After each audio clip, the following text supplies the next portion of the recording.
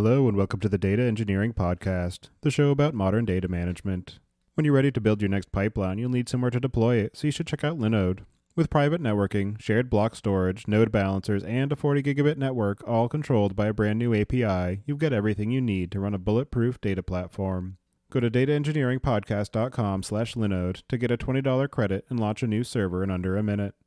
And go to dataengineeringpodcast.com to subscribe to the show, sign up for the newsletter, read the show notes, and get in touch. Your host is Tobias Macy, and today I'm interviewing Peter Mattis about Cockroach DB, the SQL database for global cloud services. So, Peter, could you start by introducing yourself? Hi, Tobias. My name is Peter Mattis. I am a co-founder at Cockroach Labs, which is the company behind Cockroach DB. I'm also the VP of engineering there. I've been in the technology space for 20 years. Half my lifetime now. I've been involved in data storage for most of that time. And do you remember how you first got involved in the area of data management? Well, my first involvement was my job right out of college. I joined a company called Ink2Me, which was making a caching proxy, HTTP proxy. But later on, it involved a much more serious data management when I joined Google in 2002. And at the time, Google was working on a prototype of Gmail, and I was asked when I joined if I had any interest in email and working on this prototype. And I was like, yeah, that sounds pretty cool. And very shortly thereafter, I was put in charge of designing the real backend for the search and storage infrastructure for Gmail, which was quite an undertaking. As you know, Gmail has taken over the world of email since then. My work on Gmail eventually led to working on Google's second generation distributed file system, and that in turn led to some work on Bigtable. Kind of minor amounts of work on Bigtable, but just was generally expanding my interest and knowledge of data management and data storage systems. I didn't realize you had been involved in so many of those projects. It's definitely a lot of challenges there in terms of being able to manage data at scale, so I'm sure it prepared you well for the work you're doing with Cockroach. So given that, can you describe a bit about what Cockroach DB is and the motivation for creating the database and building a business around it? Yes. So Cockroach DB is a distributed SQL database. We talk about using, design cloud native database, but generally speaking, it is when we say distributed database, it runs on multiple nodes, horizontally scalable, and it is real SQL. It's not like these NoSQL systems that were the fad a couple years ago and seem to be tailing off a little bit now. This is full SQL semantics, transactions, indexes, all of that. What was our motivation behind building this? We saw some of the genesis of NoSQL. My co-founders and I, we were all at Google at the same time. We saw the genesis of NoSQL inside Google, and they're worried about web scale. They're worried about building these systems. They saw that traditional SQL databases weren't scaling due to their architectures, and there's this kind of adoption inside Google of NoSQL. And then very shortly after that, they saw how much of a burden it put on application developers to give up transactions, to give up secondary indexes. So Google internally started moving away from this quite early on. They started building this system called Spanner. Spanner provides a SQL interface, it provides transactions, and yet is horizontally scalable, very much in the same vein as Cockroach DB. My co-founders and I eventually left Google and kind of looked at the state of the open source distributed systems, and we saw that everybody was still full speed at that time on NoSQL systems. And we saw this disconnect between where Google had been and saw all that burden that was being placed on application developers and what was being developed in the outside in the rest of the industry. And we saw an opportunity there. We saw this pain point of people trying to scale SQL systems, and the pain point there is that you can't traditionally just add more nodes. You have to have the application worry about sharding the database and splitting the data across multiple nodes. And that places a huge burden on application developers. Or you have to give up all the benefits of SQL and go with these systems that don't provide transactions, or they provide transactions in some very limited form. So one of my co-founders actually started developing Cockroach as an open source project, as a side project. And it got enough steam that some VCs were like, hey, you should really do this for real. And we were all very interested in doing it for real. And we knew that if we had a company behind it, we could actually spend much more of our life working on this rather than just doing it as a side project on nights and weekends. Yeah, it's definitely a product that has a lot of legs in terms of being able to provide that large scale that people are demanding these days as it becomes easier to build a new application and actually have the infrastructure to support a global or, even largely distributed system versus when RDBMSs were initially created, where it was largely the big iron era where you had physical servers that would run the databases. And so in order to scale up, you had to rack a new instance. So It's definitely interesting to see the trends of people moving away from NoSQL and back to the SQL interface because of how well it expresses a lot of the paradigms for interacting with data and being able to store and retrieve it in manners that make sense versus the, document oriented or key value oriented, where you need to do all these backflips in the application code to ensure proper integrity of the data rather than relying on the data layer to do it for you. And one of the things we've been hearing loud and clear from a lot of customers and users, I mean, they care about scale, they worry about scale, and that naturally attracts them to NoSQL systems that can provide the horizontal scalability. But then they also care about how much burden it is on themselves as developers. We've heard instances of users switching to Cockroach and being able to delete large portions of code because they don't have to do those backflips in the application layer anymore.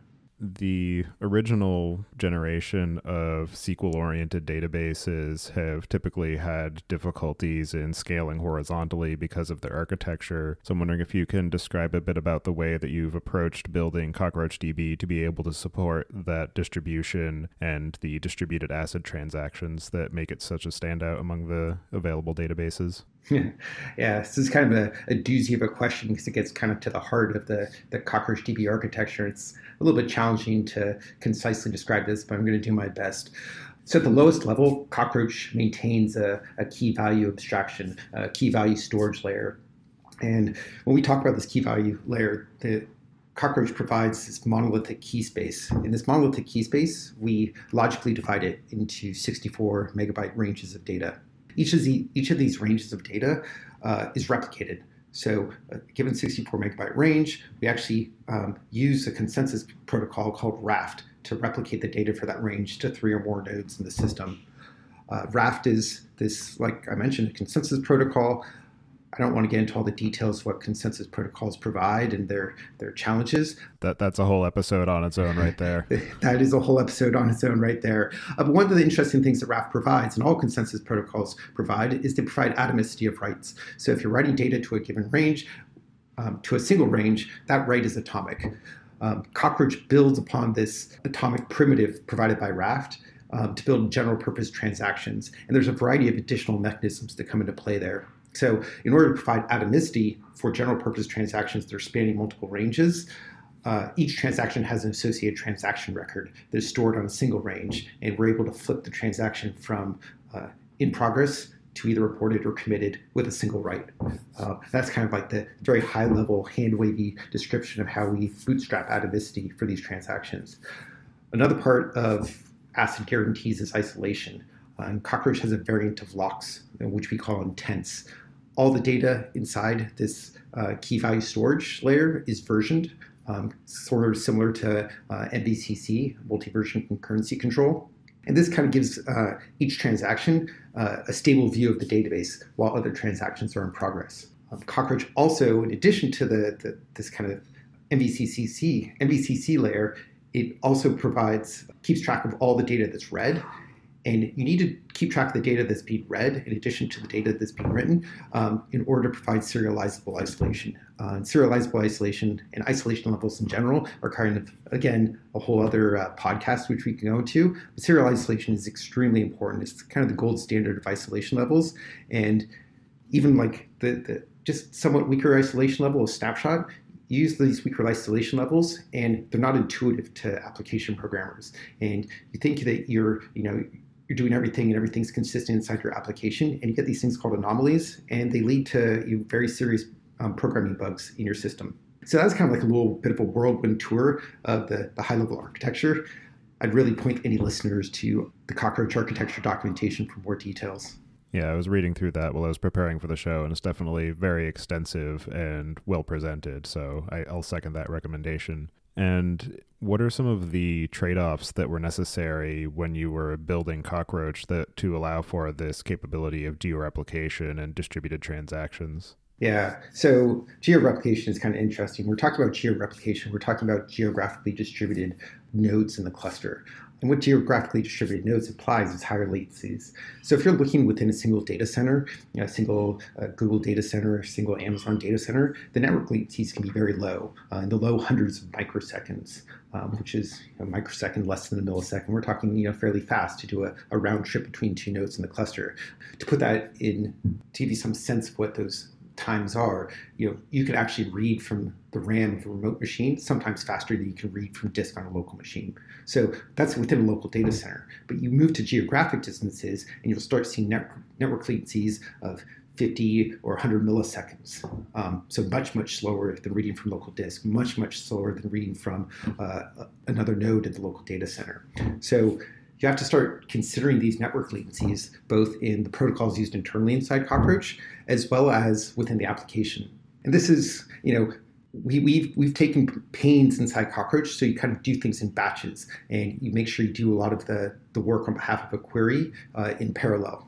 But one of the things that falls out of this is applications also have to be aware of these geographic latencies when they're building a georeplicated system.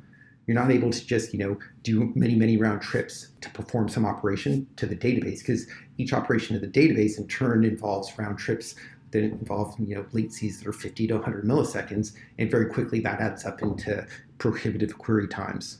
The bright side is there are techniques that you can use to avoid this. Do work in batches and do it in parallel. Just applications generally have to be aware of this. And when you were building the database, were you able to stick fairly closely to the sort of canonical definition of what Raft is, or did you have to add your own workarounds or fixes to account for some variances that occur because of these latencies or because of conflicts that arise from having to coordinate these various nodes? Yeah, so we do adhere to kind of the canonical Raft protocol. I don't even know if there's you call it canonical protocol, but there's a thesis around Raft, and we adhere to it. We actually share our Raft implementation with etcd. It's a library we use, but there's some complications that come up. So when we're thinking about the geographic distances, there are some time settings that you have to put into Raft. Raft is this leader-based protocol, and the leader periodically heartbeats the follower replicas, and those heartbeats have timeouts, and you have to size the timeouts based on your network latencies. But some of the other stuff, some of the other engineering complexities that came up from utilizing Raft itself provides this abstraction of a log of commands. And generally, you propose a command to Raft does its thing, and then it comes out the other side saying, yes, this command has been committed and it's now stable. And the log is append only. And this is completely general purpose. This is the way a lot of consensus protocols are described, but it's not particularly useful. If you were to try to read a piece of data that was written in a command, you don't want to read through the entire log to find the data that was written, which what Cockroach does, what all the other systems that use similar consensus protocols do, is they actually apply these commands to a state machine. And the state machine maintains some state in the system. This is, the commands might say, hey, write key X with value Y, and then underneath you're applying that to the key value storage to write the data. This is kind of easy and obvious, but kind of what isn't obvious is you don't want the log to grow indefinitely. You have to have some heuristics about when to truncate the log. You have to have those heuristics based on when stuff has been committed to log and if the followers are up to date. And those heuristics are kind of non-obvious. There's trade-offs. If you truncate too frequently, that becomes a significant overhead. If you don't truncate frequently enough, your log is taking significant amounts of storage space. A kind of more subtle complexity is how complex the state machine itself should be. Kind of the naive thing, which apparently a number of different implementers have done, because kind of the obvious thing to do is like, I can just make my state machine kind of arbitrarily complex. I can put these commands in, and they can be kind of rich commands, and the state machine can do its thing. But there's this problem that comes up that only really comes up when you get to a production system, which is you want to do software upgrades. And one of the things that kind of an implicit dependency by Raft is the state machine has to be identical. Given an input command, the state machine has to produce identical output on all the nodes in the system that are executing it. And that makes software upgrades kind of fragile if your state machine is complex. To maintain that invariant that, just a small tweak of the state machine that is not actually causing the output to change can get very challenging. We've since moved Cockroach from having a fairly complex state machine to having a very simple state machine model. And this is completely motivated by making version upgrades easier. Yeah, that's definitely an interesting complication because, as everyone knows, statefulness in a software system is difficult inherently, but when you're dealing with having to upgrade versions, maybe one node at a time, and having differences in the way that the statefulness of the state machine will change the way that the database behaves and achieves consensus that's an interesting complication, and I'm sure one that was led to a lot of head scratching in the process. Yes. There's actually kind of one other final thing that we had to deal with Raft. It's not really due to Raft per se, but just our usage of Raft inside Cockroach, which touches back to something I mentioned earlier, which is we divide all the data in Cockroach is stored in Cockroach in these 64 megabyte ranges. And each of those ranges is a Raft consensus group. So if you go back and look at the Raft thesis, it's just talking about a single Raft consensus group and about the semantics and the correctness of operations upon that Raft consensus group. Our usage of Raft is that we have thousands, tens of thousands of Raft consensus groups, and we actually allow these consensus groups to split. And we're also working on having them merge together. But with tens of thousands, hundreds of thousands of Raft consensus groups in a single cluster, there's some bits of Raft that were considered like, oh, hey, this is not going to be a problem if you only have one. One of those is doing heartbeats between the leader and the followers. You have one leader heartbeating each of the followers.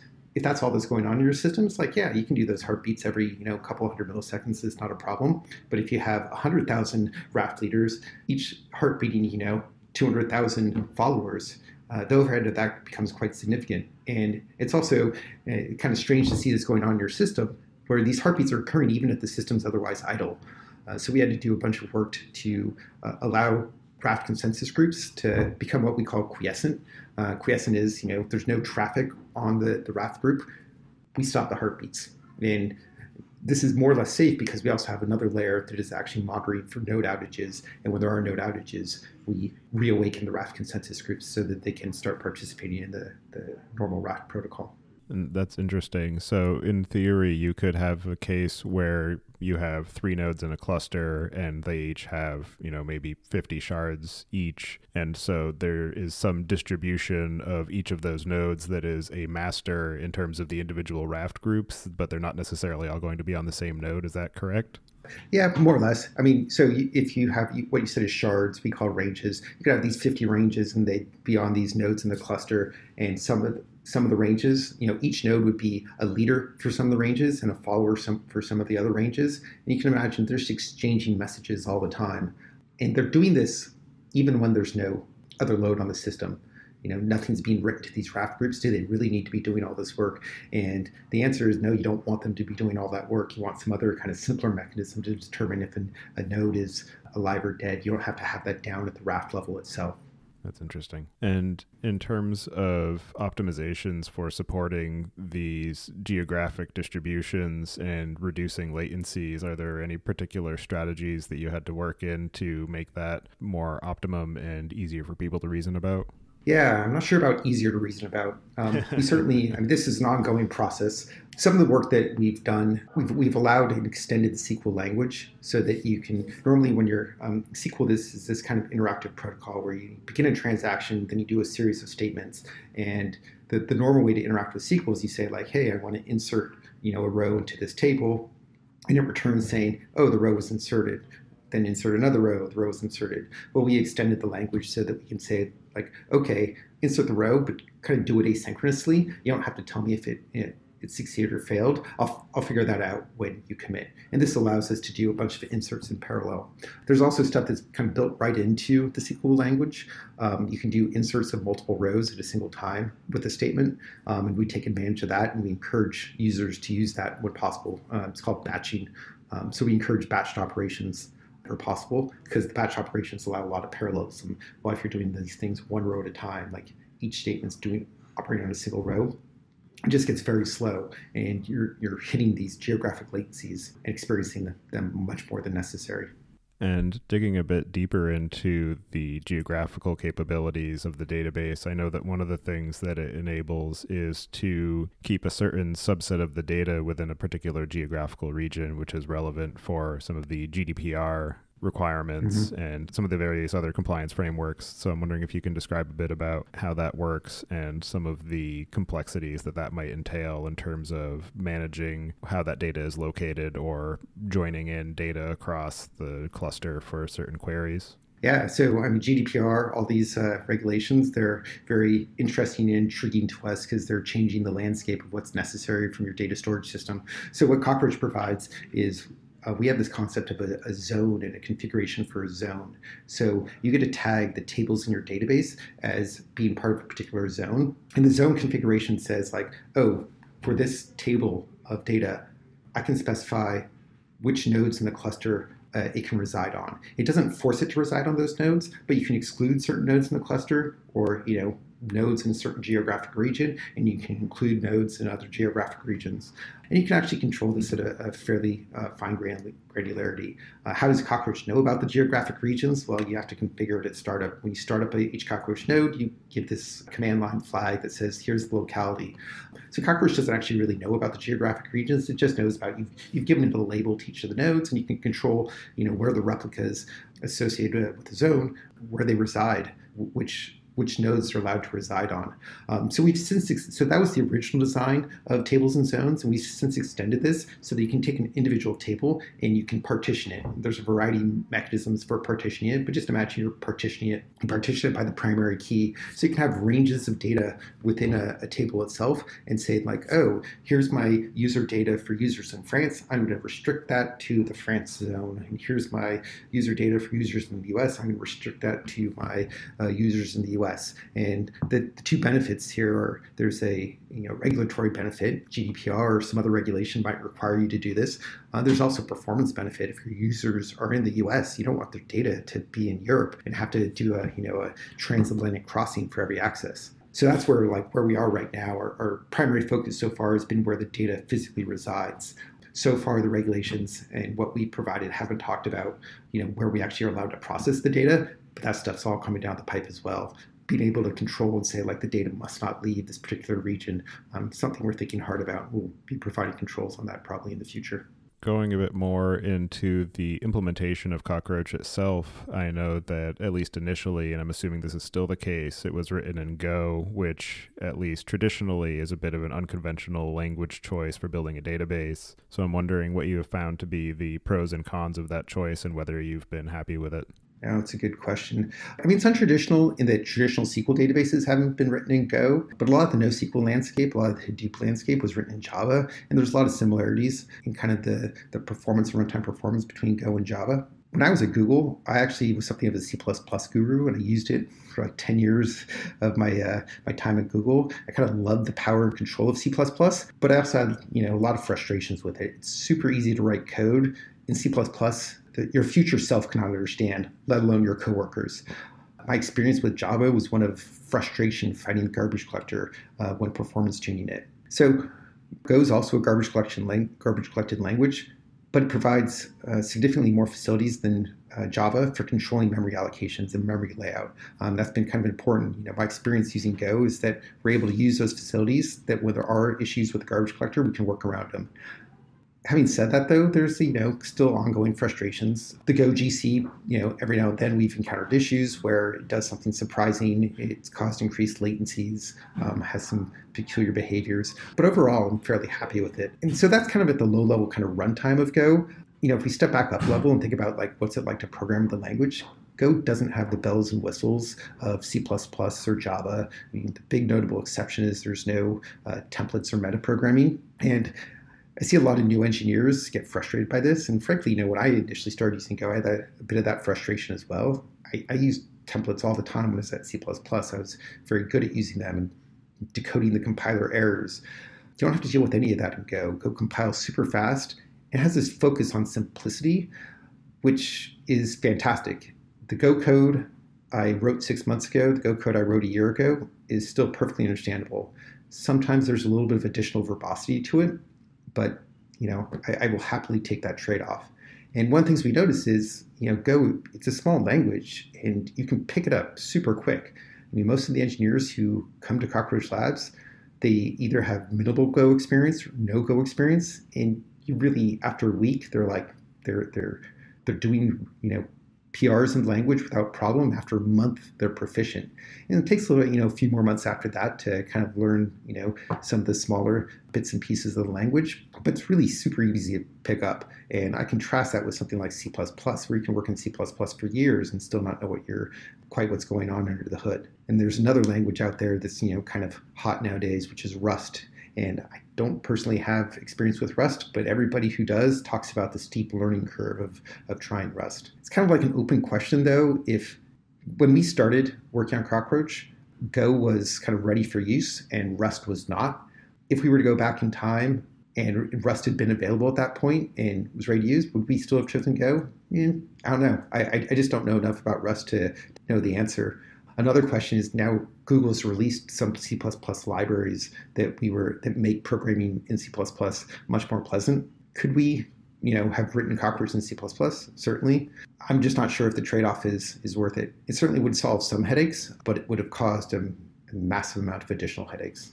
And I'm sure that it's also made your life easier in terms of distribution to end users, because one of the strong points of Go, particularly as an operations engineer, is that the binaries are easy to generate as statically linked artifacts. So you just drop it in place, give it a config file, and start it up without having to necessarily have a lot of system libraries linked in or system dependencies at deploy time. Yeah, no system dependencies at deploy time. I mean, this is one of the kind of the architectural decisions of Cockroach as well. Something my co-founder really pushed for, which is he didn't want any other, us to really be dependent on any other systems. And certainly Go is part of that. There are no shared libraries that we're linking to that you have to deploy and whatnot. It's kind of interesting that, we took that push, and Cockroach itself is a single binary. It's super easy to get onto your machines and push around.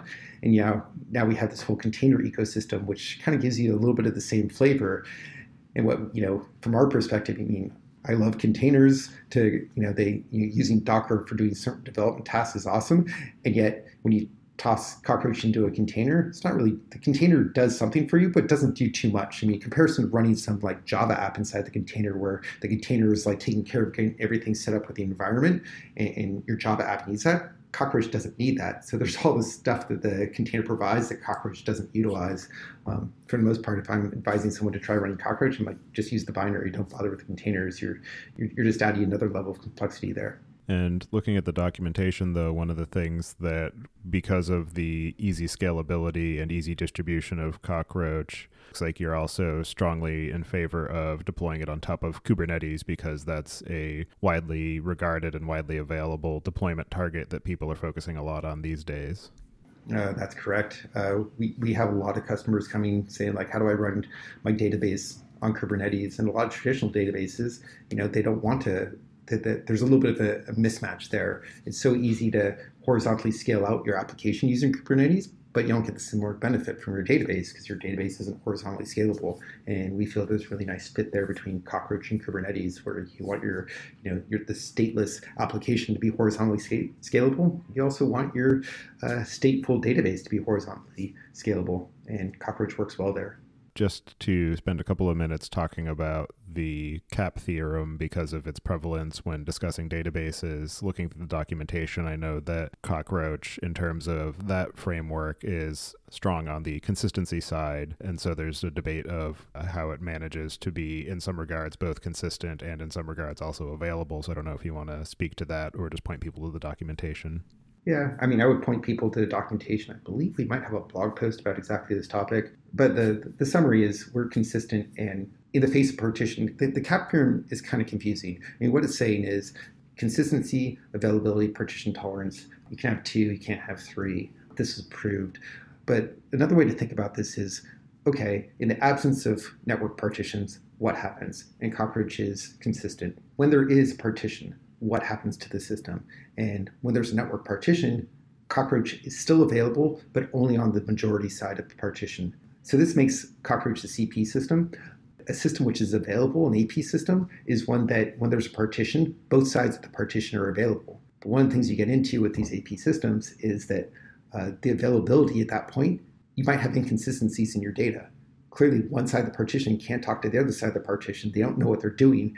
You could have two users withdrawing, money from the bank account. That would be the nightmare scenario for a bank. So for a variety of data storage systems, you don't want that availability. You actually want it to shut down and not try to stumble forward in those cases. And that's the trade-off that Cockroach makes, is we're saying, hey, we're going to maintain consistency at all costs. We're not going to allow you to get your bank accounts into an inconsistent state.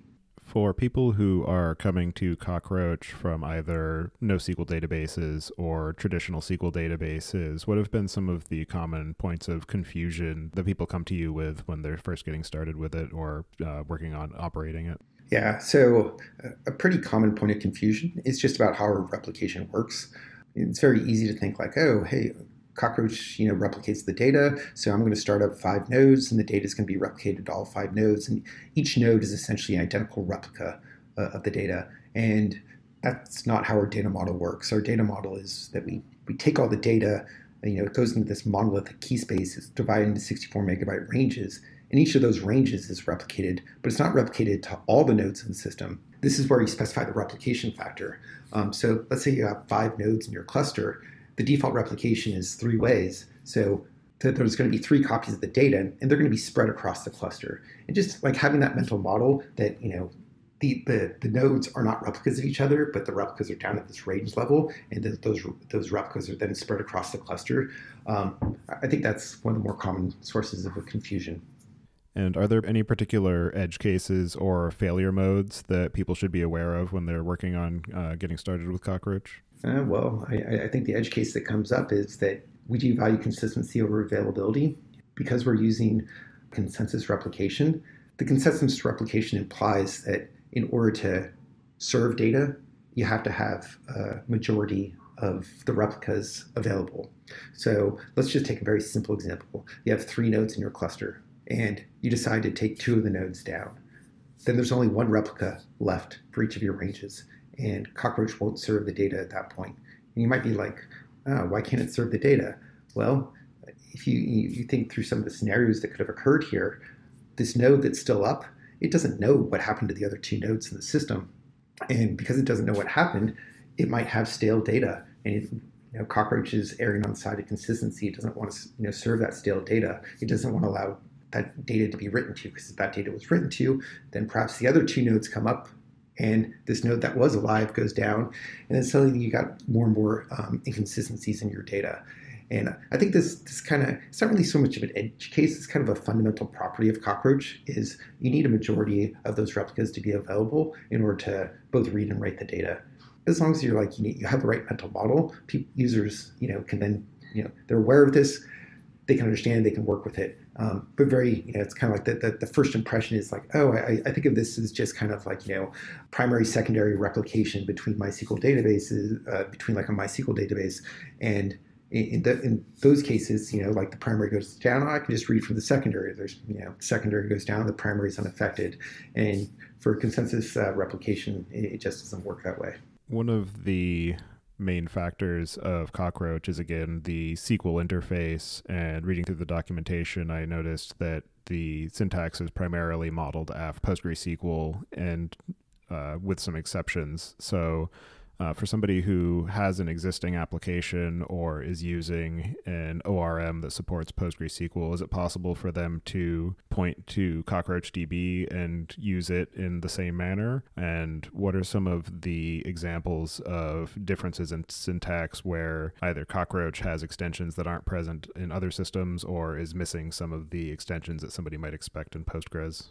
The answer is, maybe. Maybe it might just work out of the box. We try to adhere to the base of PostgreSQL. And by the base, I mean the stuff that's part of the standard, SQL, part of the SQL standard.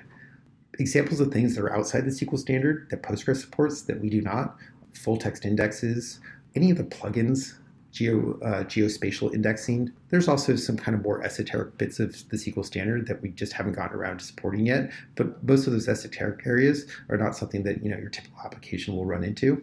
But you also asked about ORMs, whether the ORM will work unmodified. And this is an area we're actively working on, because while we do support like a large swath of the SQL, PostgreSQL, And we actually support a large swath of the SQL used by ORMs. ORMs themselves, when they start up, they do a lot of this introspection of the database. And in order to do that introspection, they use these kind of two bits of functionality. They access something called the information schema database, or they access the PG catalog. And these two, the information schema and PG catalog, they're essentially the same bits of data presented in different ways. PG catalog is Postgres specific. Information schema is something related to the SQL standard. But they allow you to essentially reflect on the data in your database. Tell me what the tables are. Tell me what the types of the columns are and whatnot. And we're still working through compatibility at that level because the ORMs require, they seem to touch every nook and cranny of what Postgres provides, the various ORMs do. So while we might support everything needed by one ORM, a different ORM has a certain set of queries that it runs at startup. These aren't queries that are executed by the application, but the queries executed by the ORM when it connects to Cockroach. And we're still working through providing compatibility for all of those. And lastly, you asked about extensions, bits of SQL that Cockroach has added that aren't part of Postgres. Some examples of this is we have this concept of interleaved tables. So if you have two tables that are related via parent-child relationship, and this might be something you normally express via foreign keys, we can actually specify that the child is interleaved in the parent. The purpose of this interleaving is it actually co-locates the data. Normally, if you have two tables in Cockroach, their data is on different ranges, and there's no overlap, there's no co-location of that data. And by doing the interleaved, using the interleaved syntax, you can actually tell Cockroach, hey, this data is going to be accessed at the same time. It should be right near each other. And if it's right near each other, it's faster to access. Another example of an extension is that bit I mentioned earlier in the podcast relating to being able to do essentially async operations and then waiting for them to commit when the transaction is committed. And this is via kind of an extension of Postgres syntax. Normally in Postgres, if you do like an insert statement, you can say insert returning some column. Well, we allow you to say insert returning nothing. And when Cockroach sees that, it asynchronously executes the insert. And then when you go to commit the associated transaction, it waits for all those asynchronous operations to commit. Have there been any particularly interesting or unexpected uses of Cockroach DB that you've seen? I mean, the one I'm, kind of excited about is this everything regarding GDPR and what's coming up there, the geographic use cases and how the regulatory environment has kind of opened up this opportunity for us in the industry, and it's causing everybody to think their data storage. I don't know if there's any I can talk about in particular other than, many companies are concerned about this, and it seems to be an increasing concern, especially with GDPR right on the horizon right now and just going forward. Everybody's moving into these, even some relatively small companies are kind of going global before you would expect it and needing these global storage requirements. Yeah, it's definitely interesting seeing the reaction that people are having where some people maybe only focus on a particular region and so they're largely unaffected. But yeah, it's strange the distribution of size of company and type of company that are being affected by these new regulations. Yeah. There's actually another kind of interesting use case for Cockroach, and it was a little bit unexpected to us, which is we have a number of users using Cockroach due to kind of the ease of automation. And what I mean by that is if you were to use something like MySQL or Postgres, those would be the natural choices for a relational database, but you want to essentially embed those databases into your own product. You want to naturally set up replication and failover and whatnot. And there's, doing that in kind of an automated fashion is challenging. With Cockroach, it kind of naturally has that automation and failover capacity built right into it. So there's a handful of users who are using in this case where they're essentially, embedding Cockroach into their systems. And they're doing this because it provides the SQL functionality that they could have gotten from MySQL or Postgres, but it also provides the reliability. And it does this in a fashion that's kind of a little bit more hands-off for them to administer. They don't have to worry about the failover. It just kind of comes for free out of the system. And the thing that I think is fascinating is we initially designed Cockroach about for these huge systems of scale, but this use case isn't one about scale. It's about ease of use, ease of automation. So it's starting to edge into the use case where people might use a SQLite database because of the fact that it's easy to just instantiate it and not have to worry about it. But they also want to have this capability of networking these various components together without having to worry about all of the additional logic that's necessary to do that with a SQLite database, for instance. Yeah, I mean, I'm not even sure how you would set that up with SQLite. SQLite is just, it's an embedded SQL database that you're putting into your application. Cockroach is a little bit more of you're embedding into the product, not into the application. And it is giving you that redundancy for free. That I'm not even sure what you do to set up SQLite to provide redundancy in the face of node failure. Yeah, nothing fun, I'm sure. And nothing. There'd be a lot of work at the application layer or just additional work in your product to achieve that. And that's kind of what Cockroach is doing. So just use Cockroach instead. And are there any particular use cases where Cockroach DB is the wrong choice for somebody? I mean, I think the broad class of use cases where Cockroach is not a good choice right now, it probably won't work well for you, is when we think about analytics use cases. If you're ingesting large amounts of data and then trying to perform analytic style queries on this. This is, systems that do this like Vertica, like, Apache Spark, they're designed for this, super high throughput, these long running queries. They have sophisticated optimizers for optimizing the queries. And this is just not an area that we focused on in Cockroach. And because we haven't been focusing on it, when we've done some testing here, it's not performed as well as you would get from these other systems. Our focus so far has been on transactional processing. We want to be that, the database of record. We've taken care, like all are concerned about consistency and isolation. These all play into the transaction processing space where they can be important for analytics, but usually they're a secondary concern for analytics. Analytics is primarily concerned with just raw query processing speed. And are there any new features or a general direction that you're hoping to see Cockroach go in the future? It feels like the longer we work on Cockroach, the more stuff we want to add to it. General features, we're just going to be enriching the experience for transaction processing. Some of the stuff about analytics, we're going to be edging in that direction. The next release of Cockroach, which is scheduled for this fall, is going to have a much more advanced query optimizer. And this is going to be getting like our initial footsteps into some of those analytics spaces, though I don't think we're going to be moving too far in that direction. And then there's, I think the big one that's coming out in this next release as well is something called change data capture. And this is a way of streaming data out from Cockroach. You can essentially subscribe to a list of changes to a table or a set of tables and stream it out via Kafka. And we've had an immense interest from users for this feature so that they can, essentially get data from Cockroach, which is being used as a transactional data store, and get it out via Kafka into their analytics system.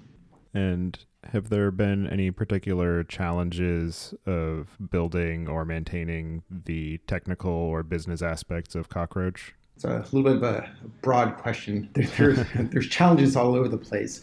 Whenever you're building one of these systems, there's enormous numbers of moving parts, and you focus on one area and another area doesn't get as much love, and you're trying to lift the whole system up at the same time and get to a state of usability. And the initial struggle of the first 2 years, I would say, at the company was getting to that broad set of usability. You're trying to find that minimal viable product, but for a database, the minimal viable product is actually pretty large. That's one of the challenges we've experienced. One of the ongoing challenges is the SQL standard is large, and it's like the surface area of all the functionality provided by a SQL database is just huge. We have to be both prioritizing what we do and making choices there such that we provide aspects that our current set of users are finding useful, but while also looking to that next set of users that are missing little bits of functionality. So for anybody who wants to follow up with you or follow the work that you're up to, I'll have you add your preferred contact information to the show notes. Sure. Thank you for taking the time to join me today and the work that you're doing with Cockroach DB. So I appreciate that, and I hope you enjoy the rest of your day. Yeah, it's a pleasure chatting with you. Take care.